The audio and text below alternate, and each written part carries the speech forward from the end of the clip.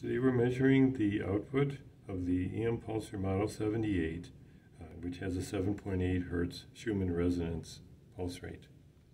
We're turning it over so the coil magnetic field output is available on the back side. And I'm turning on the Gauss meter, which is our electrosensor, and we're basically looking for the output from the coil directly where the treatment area would be. And this is a ruler in centimeters.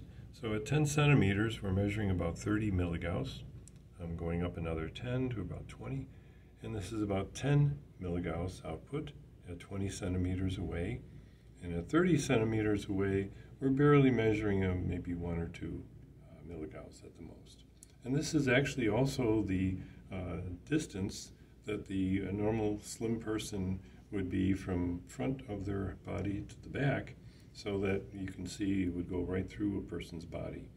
And the other important thing is that this is only the magnetic field from the EM pulsar itself.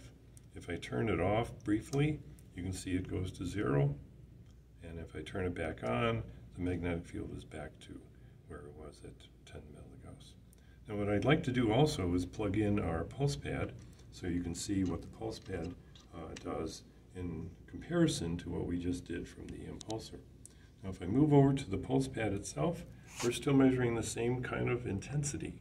At 10 centimeters, we're measuring about 20 to 30 milligauss. And at 20 centimeters, we're also measuring about the same. And then as it moves up to about 30 centimeters, we're measuring about 10 milligauss. So this is actually about the same or even slightly stronger at a larger distance than the small coil that's inside the impulsor. And this is a very strong pulse rate and also magnetic field strength. And of course, when you move to the side, if we do that at all, the side intensity will still be significant even at 10 or 20 centimeters away.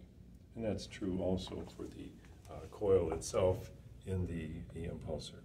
The side entrance, the side measurement will also be significant to about 10 centimeters or so. Hopefully that answers most people's questions.